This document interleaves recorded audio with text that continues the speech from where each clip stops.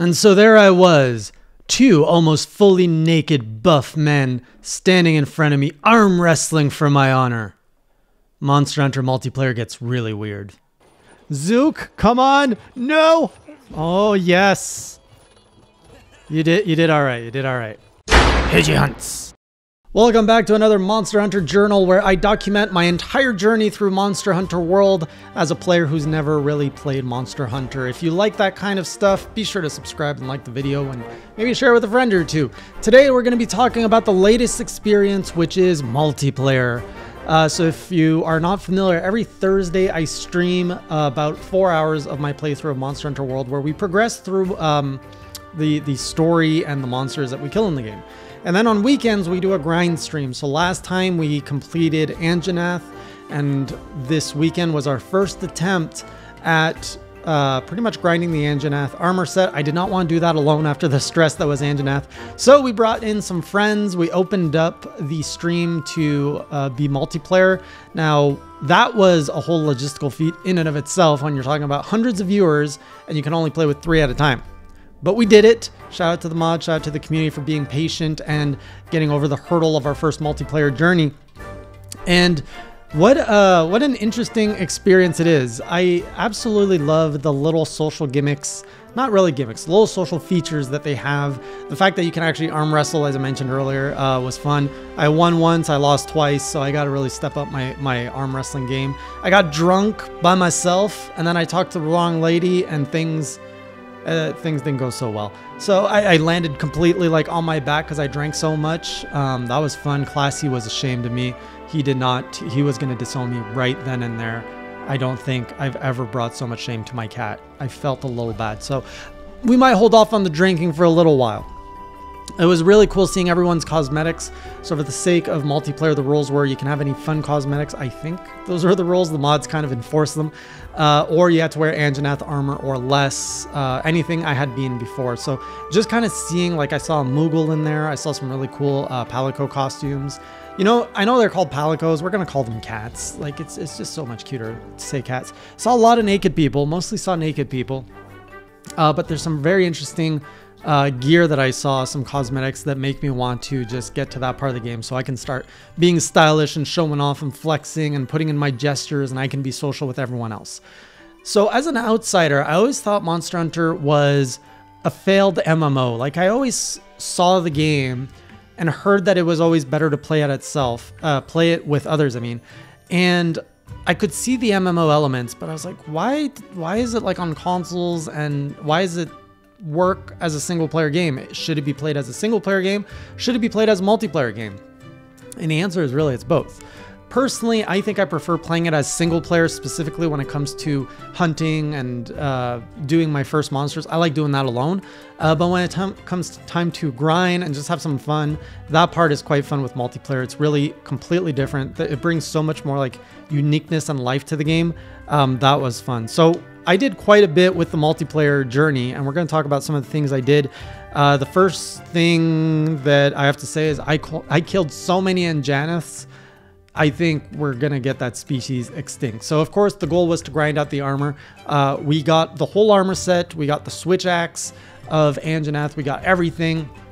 There was even an event quest which had 2 Anjanaths, so we could double the Anjanath, double the fun. I've killed him so many times. All that fear I had from him on Thursday, gone. Now that said, you know, I was wailing on this guy with 3 other people, so maybe I was skewed a little bit. But honestly, he did not feel that dangerous. I felt like I had seen his attacks so many times at this point. I could just kind of dodge. My attacks weren't always kind of the best execution, but I didn't feel threatened like I did on Thursday. So that was progress. Stuff got crazy too. At one point, there were 2 Anjanaths fighting the 4 hunters, and then a Rathalos came in. So there was a Rathalos, 2 Anjanaths, 3 like experienced monsters, and I'm just in the back with my sword. I'm just like, oh, what do I do? Who do I attack? And it was madness and chaos, and I was so scared. We did not kill the Rathalos. We held the hunters on our code of not progressing and killing new things on weekend streams. We did break its tail though, so I harvested a little bit of Rathalos' tail, but we did not kill Rathalos. I also went back and saw a whole bunch of different ways to kind of fight different creatures. I saw other hunters use kind of like these bomb barrels on a sleeping Anjanath, and then we can like trigger that and blow it up. We got to capture a lot. So before we got into the multiplayer madness, I did a capture quest, so I learned how to capture. Went against that, what's it called? I don't want to get it wrong again. Bird Up! That's the meme, Bird Up. We went against our whatever his name is. And what a difference. Me as a player, how much I've experienced. I felt in total control of that fight. I was able to position myself, grab a rock, I'd be like, boom, throw a rock at his rock, make him drop his rock. I just felt like I controlled that fight entirely. I'm still not quite natural when it comes to trapping. Like I tried to trap my own Anjanath during a fight and I put the trap in the wrong place and it was a complete waste. So I still need to practice capturing monsters on my own a little bit more to get the hang of it.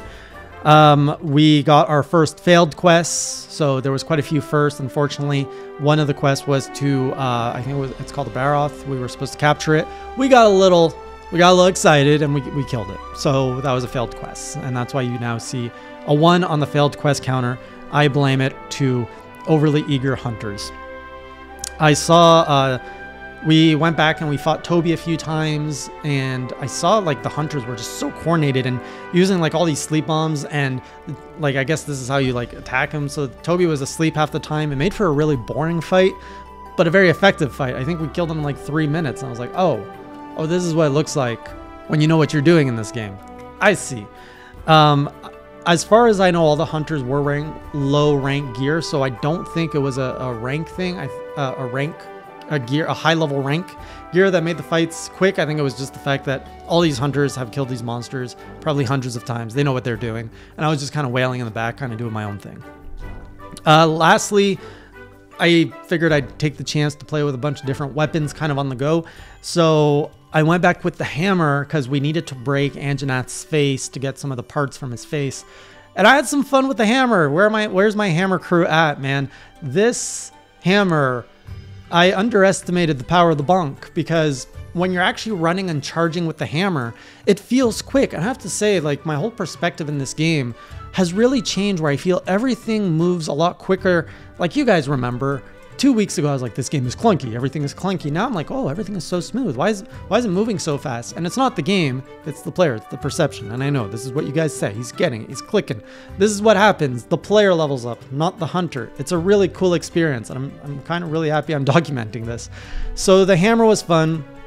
I love charging it and just like spinning it. And then there's one where you're like flipping the air and you just bash Anjanath's face with it. Hammer felt good.